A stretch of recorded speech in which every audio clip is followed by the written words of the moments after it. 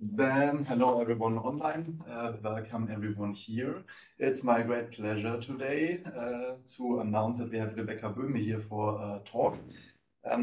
Rebecca is assistant professor at the university in Linköping, and this for social and affective, at the Center for Social and Affective Neuroscience.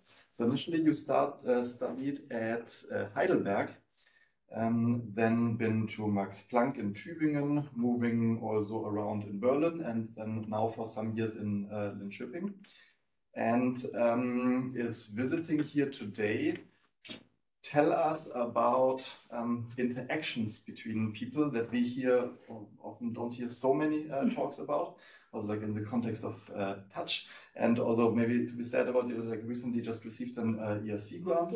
Also, congratulations. Again.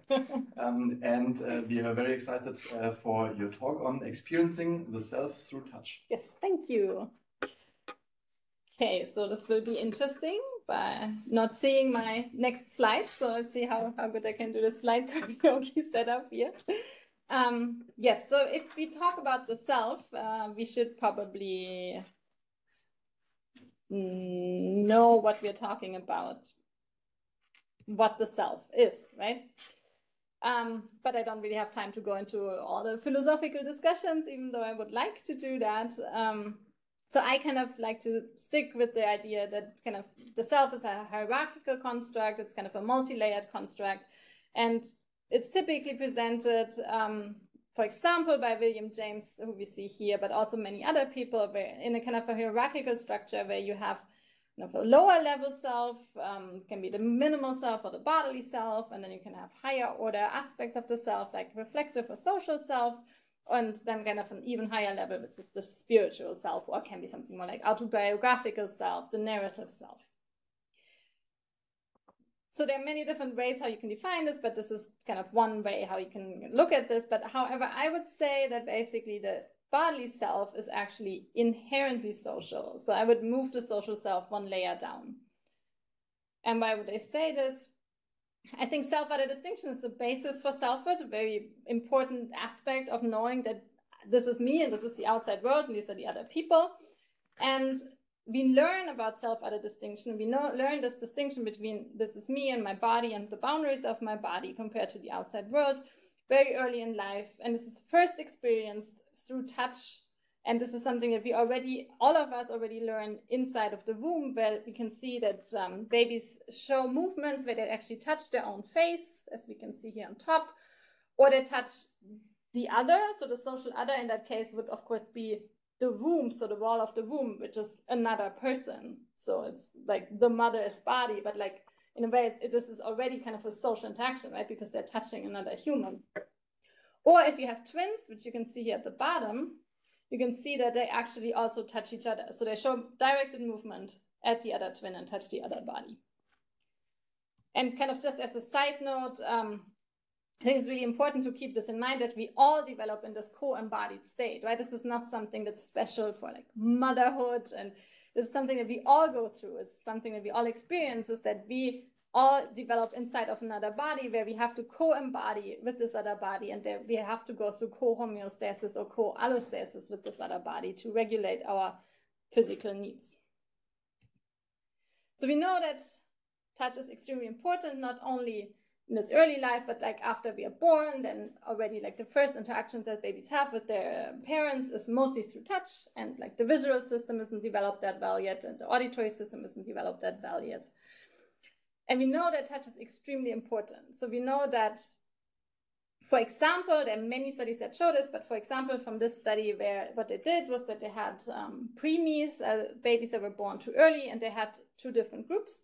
They had a contact group and a control group.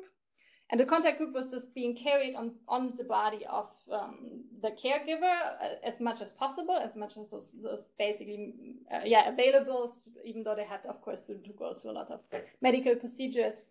And what you can see is that this group of babies that had received this early contact in life developed better in a way. After 6 months, there was a clear difference. After 12 months, but what I find extremely fascinating is that you can see even a difference even after 5 years and after 10 years. So those babies that received this early contact, bodily contact, they developed into kids that had more ability to emotionally regulate and that had, for example, better emotional and physical regulation. They had less problems falling asleep, for example. So you can see a clear difference of this very early intervention, even after 10 years.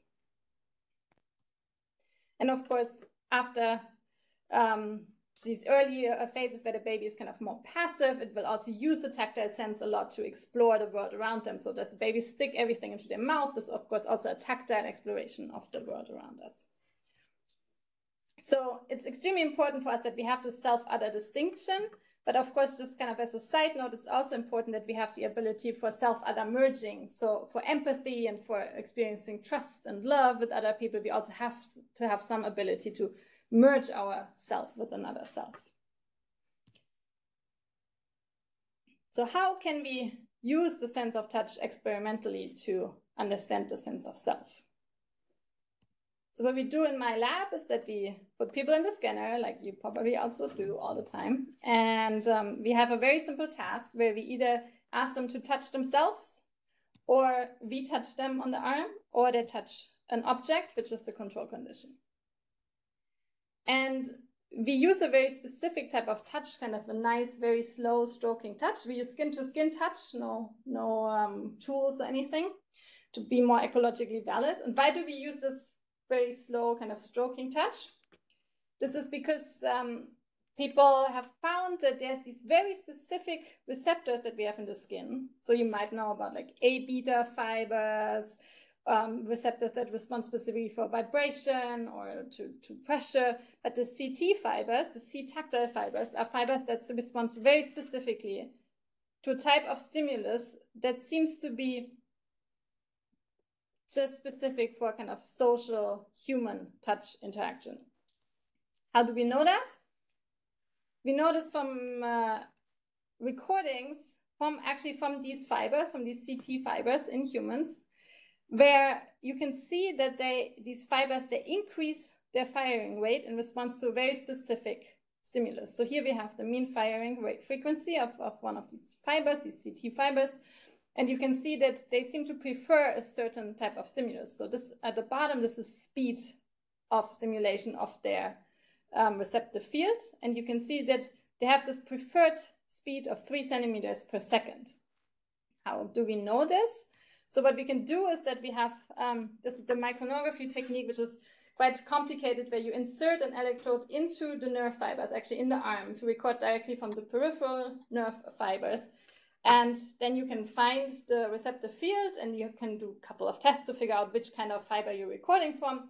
And then you can stimulate the receptive field with different types of stimulation and see what these neurons respond to.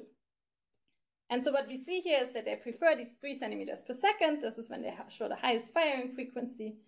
But what we can also see, what I always think is really cool, is that they seem to prefer also different temperatures. So you can see that we have like a cool temperature here in blue and warm temperature in red, and then a neutral temperature, which is 32 degrees of Celsius, which is basically the temperature of our fingertips. And you can see that this is the type of stimulus that they prefer the most. So kind of a slow stroking stimulus at 32 degrees, so fingertip temperature. And when we ask people how do they like these types of stimulations, then we can see that it also seems to be specifically this type of stimulus that they think is the most pleasant. Now your computer says it wants to update its software, but I probably just cancel it. It's fine. I think it's fine. So people prefer this specific type of stimulus that also activates the CT fibers. And you don't need to worry, when you go home, you don't need to worry when you want to like stroke your partner that you measure that this is only 3 centimeters per second, because we can also intuitively know what is the correct speed. So there's a study where they have just asked people to come to the lab and just ask them to either stroke an artificial arm or their partner or their baby. And you can see it's very clear here for the partner that people preferred intuitively to use this 3 centimeters per second. So we know which kind of stimulus, which kind of tactile stroking people prefer. For the baby, it doesn't look that convincing, but this is just because the babies were very fuzzy in the lab and they repeated this at home and then they found the same effect. It's very important, though, to just kind of point out that, of course, there are large individual differences. So, of course, not everybody likes this type of stimulus. And if you look at kind of like, of course, this is just an average, this inverted U-shaped curve. And if you look at the individual data points, you can see that there's a large variation in what kind of speed these people prefer. And you can see that also a lot of people actually rate this as unpleasant, right? This is actually below 0, so negative in the way they find the stimulation, not that pleasant. So before you go out and start stroking people at 3 centimeters per second, make sure to ask if they actually enjoy this or not. So what happens in the brain? When we use this type of stimulus and compare it to kind of a fast touch, so kind of like a fast, more like a rubbing kind of tactile stimulation, we find that we specifically find activations in the insula. So of course we also get activations in other areas, but the activation is specifically different for the slow type of touch compared to the fast kind of stimulation is that we get, and this is from a meta-analysis, we get the posterior insula that specifically reacts to this type of stimulation. And we know from many other studies, right, that the insula is very important for perceiving the own body, for having interoceptive perceptions, for perceiving kind of the bodily self in a way. So we use this type of touch when we put people in the scanner. We ask them to perform this kind of touch on their own arm, or we use that touch on their arm, and then the object is just the control for the movement that's happening during self-touch. So what we find in neurotypical participants is that we have a lot more activation in a lot of areas actually for other touch, so social touch compared to self-touch. So these are all the areas where we have more activity for touch by someone else compared to self-touch. And you can see, I mean, it's some prefrontal areas, it's the whole STG, TPJ, it's in the insula, and it's even here in somatosensory cortex. And this is in part driven by activations during other touch. So we have activations during other touch in somatosensory cortex, in the TPJ, and also in the insula. And it's also in part driven by actually deactivations during self-touch. So when we look at self-touch, what we see is that we have some activity that is all here on the left side. And so we're using the right hand to stroke the left arm. So all of the activity that we have here is related, of course, to activations related to the touching hand. So of course, it's related to the motor activations, but also to the somatosensory input from the touching hand. But we see basically nothing here on the other side, which is the area responsible for the touched arm, right? And we see a lot of deactivations in blue and green with the peak of this in the temporal pole, and here the whole SDG also deactivates. And then I was just interested in looking at, you know, do we see this pattern kind of like across the brain, also in other regions? So I just looked at kind of the parameter estimates in regions that are interesting because they're kind of like along this somatosensory processing pathway. And so you can see here in green, we have self-touch, so the deactivations during self-touch. And then we have in blue being touched by someone else, and in this brown color, the object touch condition. And then we have anterior insula, where we see the same pattern, posterior insula, where we see the same pattern. And then, of course, here in the left, this is what we just saw. We have strong activations related to the touching hand, while we have basically no activation or deactivation during self-touch in the other side of the somatosensory cortex. But then also, if you look kind of in even lower, hierarchically lower areas like the thalamus or the brainstem, even here we see the same deactivations during self-touch.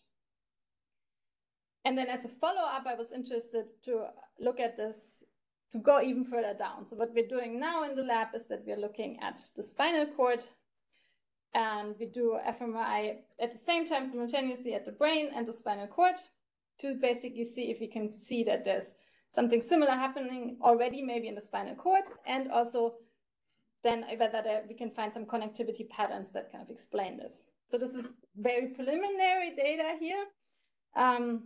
This is from our first sample of 20 people. This is now just the spinal cord.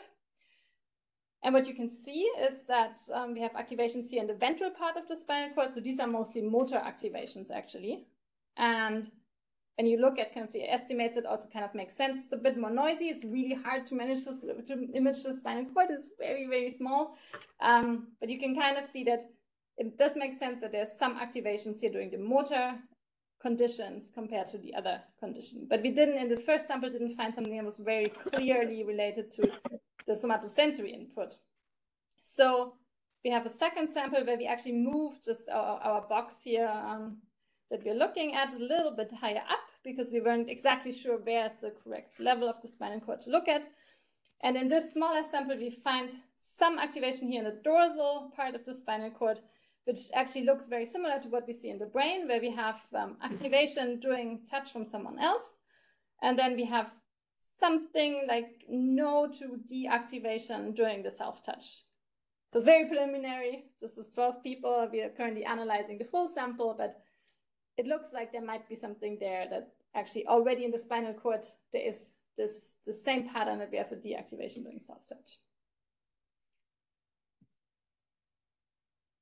So does this relate in any way to the higher order aspects of the sense of self? In the first study, we just had a very basic questionnaire where we asked people about the self-concept clarity. So it's basically a question of like, how well do you know who you are? You basically ask people like, could you explain who you are? Or could you kind of like, when you look back at yourself, could you say like who you were 5 years ago? So just how sure are they who they are? And we looked at areas that we think might be interesting here, and we found a correlation with the difference between other touch and self-touch in the anterior cingulate cortex and anterior and posterior insula. So of course, this is correlational, but it's a first hint kind of that there might be a relation between this effect of like, how big is the difference between touch by someone else compared to self-touch, the self-other distinction, and a higher order aspect of the self. Now, I want to follow this up, and so to kind of have a more direct manipulation, I asked what actually happens to this tactile self-other distinction during ego dissolution. So what we did in this study is that we gave people ketamine. Ketamine is also known as a model for certain aspects of schizophrenia, and it kind of at a low dose can cause dissociative experiences, so out-of-body experiences, basically. So we had people come to the lab, and this is what I'm saying. So I asked what happens to self-other distinction during ketamine administration, and we had people come to the lab 2 times. One time they got a placebo, one time they got ketamine during the scan, and they did the same touch task. And here's what we find. There's also preprint out. If you're interested, you can have a look at that. During the placebo condition, we basically replicated the same effect, that we have more activations during other touch compared to self-touch in certain areas, specifically kind of the TPJ and posterior insular areas. And then we did see that the ketamine did really, the manipulation worked. So ketamine gave people dissociative experiences. So you see that during placebo, this is kind of a questionnaire, clinician administered scale, where we ask them like, how much do they dissociate during the session? And we see that basically everybody went up compared to the placebo session. And there's actually a nice spread here also in how much people experience this dissociation. Now, if you look at brain activation during the ketamine session, we kind of see that it's a very similar pattern, but you can already see that it looks weaker, it's smaller. And then, of course, we were specifically interested in the interaction effect. So this is what we find. It looks kind of small, but this is at a very high threshold, like a little blue dot here. So this is at a high threshold of family-wise error-corrected for p smaller 0.05, so kind of like the highest SPM threshold that you can have. And when we look at this same cluster, basically at a lower threshold, we can see that it's kind of a nice widespread cluster. This is this one that you see here in blue. And this is an area where you find interaction between the ketamine condition and the placebo condition with the 2 touch conditions, other and self-touch. And we had these regions down here, we had them pre-registered because we thought this is regions where we would find a difference. And you can kind of see that the cluster we find really very nicely sits kind of right in the middle of them. kind of touches a bit on somatosensory cortex, touches on STG, also TPJ is over here, and it kind of extends all the way in here to the posterior insula. Does not touch the ACC. And when we look at the estimates during different conditions, we can see that this interaction is mostly driven by the other touch conditions. So we see that other touch and self-touch become more similar in this region during the ketamine condition compared to the placebo condition. So this is another hint at that there might really be a relation between kind of this very basic tactile self-other distinction and the processing of self and other touch, and kind of this higher level experience of the self, right? Because they all dissociate in this state, they all perceive that self boundaries are dissolved, and this is related to this change in how the brain processes self and other touch. So now we know what's going on in healthy and neurotypical populations. What about neurodiverse and neuropsychiatric populations? So in the lab, we are also interested in different neuropsychiatric populations. Two that we thought were very interesting to look at, specifically with regard to self-other distinction and kind of somatosensory processing, are ADHD and autism. And why are we interested in that? This actually kind of came about when I talked to a clinician and just presented these results I had in neurotypicals, and that person got very interested and said, like, we have to look at this in ADHD specifically, because people and kids with ADHD and their parents, they often have these very intense somatosensory complaints, which is something that is not really investigated very much. So kids with ADHD, they don't want to wear certain types of clothing because it's itchy, or they don't want to brush their teeth because it's like the consistency feels weird, or also they don't want to eat certain types of food. And it's something that we see very often in ADHD and also in autism. So we were interested in seeing whether this hypersensitivity somehow relates to the self-other distinction. If you can see that maybe an increase in self-other distinction could relate to hypersensitivity, and then kind of, if you have like a sharper boundary of yourself and, like this is your own body, then maybe any sensory stimulation that comes from the outside might be something that's irritating, right?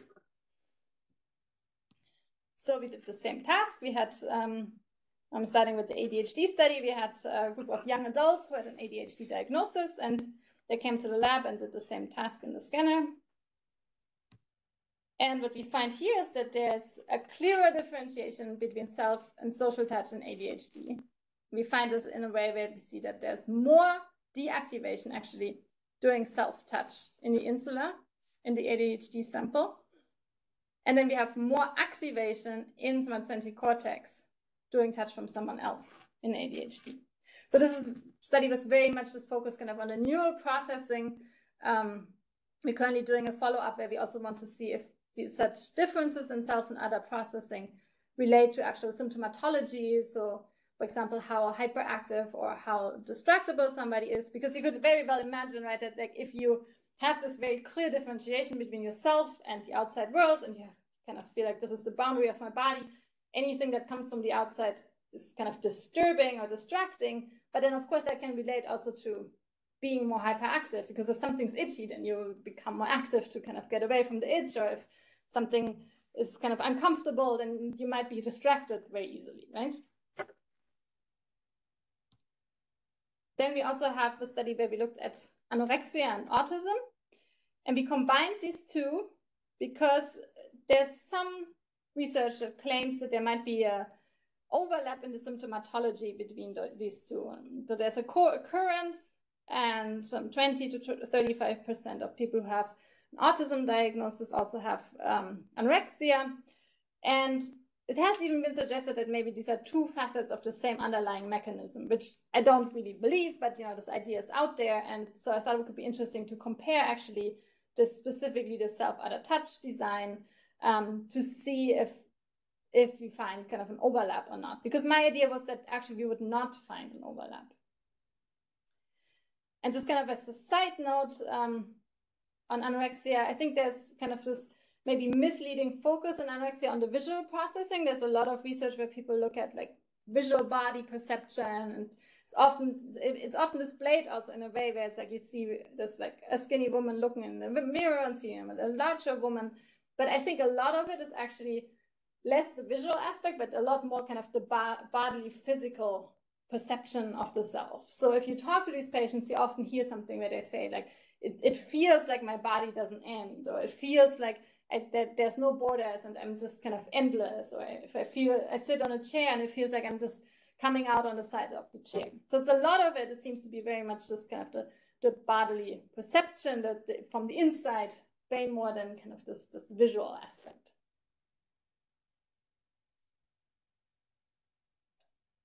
So we wanted to look at anorexia and autism and compare them. And we did this again in two samples of young adults. And in this case, we clearly said like the ones who have an anorexia diagnosis cannot have an autism diagnosis and vice versa. And my idea was actually that, so for anorexia, I think that the hypothesis would be very clear. So here my idea was that there would be less self-other distinction in anorexia, right? Because if you don't feel the borders of your own body, then probably you don't really know where you end, and you have kind of less of a distinction between this is me and this is the outside world. But for autism, I think it's less clear. I kind of, based on the ADHD findings that I had before, I also thought that probably there might be an increase in self-other distinction, and also because they also do experience very much so kind of this hypersensitivity through somatosensory and other stimulations. But at the same time, there is some work that looks kind of more like higher order aspects of self-other distinction in autism, and that work suggests that there might actually be an increase in self-other merging in autism. So wasn't fully sure exactly on this, but I did think that specifically to the tactile self-other distinction, that this might be something that actually differentiates anorexia and autism. So again, we had the people come to the lab and they did the same touch task. They touched their own arm, or we touched their arm, or they touched the pillow, the control condition. And what we found here is that we had a main effective group. So we had a group of anorexia participants, a group of autism participants, and a control group. And we find a main effect of group in these areas that you see here for self and other touch. And this was specifically driven by the anorexia group. So when we look at the parameter estimates, we can see that this is now for other touch. We can see that in somatosensory cortex and in the posterior STS, we had more activations in the anorexia group compared to the other two groups. While the autism group here in blue did not actually differ from the control group. And then for self-touch, we actually found the same thing. So for self-touch, we also had more activations in the anorexia group compared to the other two groups. And autism did not differ compared to the control group. Now, this was not exactly what I expected, because I thought there would be maybe a smaller difference between self and other touch in anorexia, but actually the difference was not changed. It was just that they had kind of a shift and like a stronger activation in both conditions. But the autism group did not differ from the control group, which of course, and I think that's very important, could of course be confounded by the sample, because you have people who come to the lab who are willing to participate in a touch experiment, right? So it's probably not the people who are extremely aversive to being touched by someone else. So this might be, of course, a sampling bias, and I think that's very important to address here. So in this study, we find that there's evidence for altered self-touch processing in anorexia, and we find that there's evidence for altered social touch processing in anorexia, but we did not find any evidence for altered touch processing in autism. But again, this is probably to be treated carefully, this result, because of the potential sampling bias. So my interpretation of this is that maybe in anorexia, we have a reliance on a wrong prior or a wrong prediction about the body. So basically, if you have this idea that your body is a lot larger, and then you expect, you have certain priors and expectations of how is it going to feel if I touch myself.